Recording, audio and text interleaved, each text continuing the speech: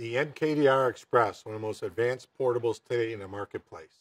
The mKDR Xpress, capable of full 40 kW generator within it.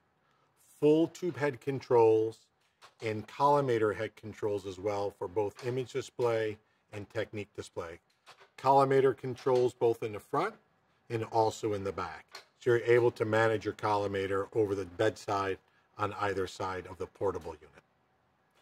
All controls for all lock, capable of moving and floating in all directions.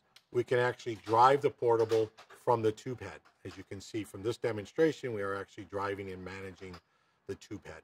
We have monoblock design, which allows for a very small handlebar setup in the collapsible column. When it's in the column, it's at 3.1 miles per hour. When it's out, it's 2.1 miles per hour. So very quick portable unit.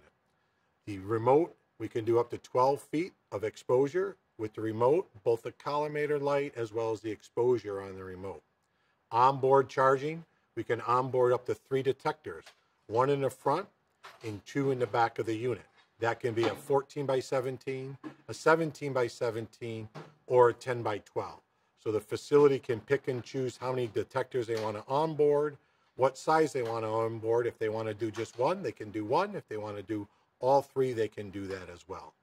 All auto control, as soon as you grab the handlebars, it will move. It'll go as quick as you want it to go, both forward and backwards.